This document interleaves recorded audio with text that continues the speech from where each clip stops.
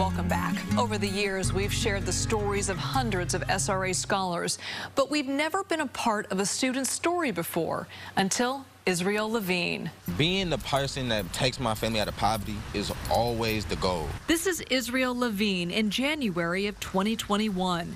At the time, a senior at Mission High School in San Francisco, revealing to KPIX 5 his dream school, Morehouse College in Atlanta. Morehouse, I wanted to go to an HBCU. They hold a lot of values that I feel represent a lot of my life, you know what I'm saying?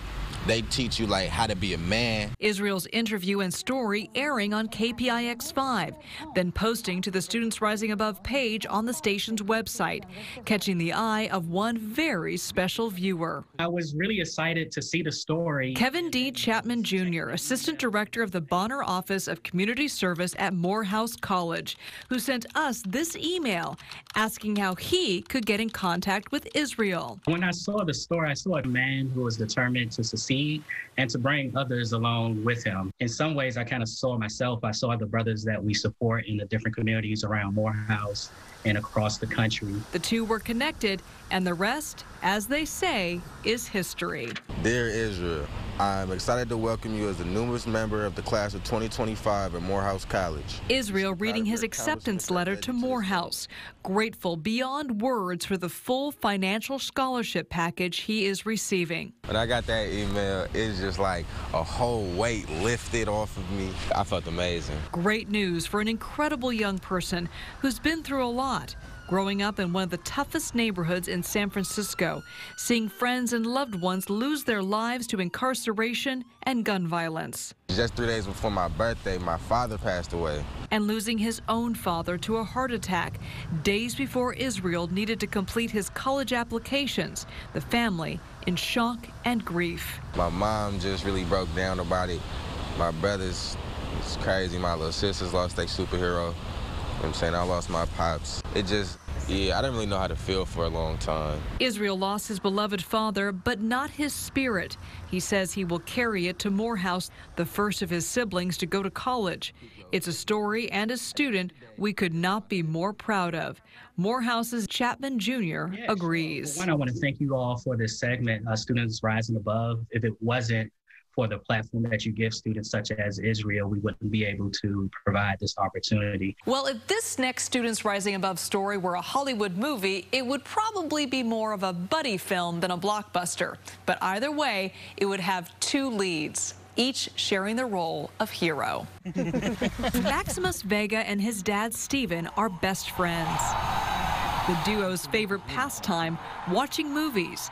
In fact, Maximus is named after a very famous movie character. I already thought Maximus was a cool name, and then we saw a movie, Gladiator, and I thought, what could be a better name than that? A great name for a great kid, dedicated to his single dad.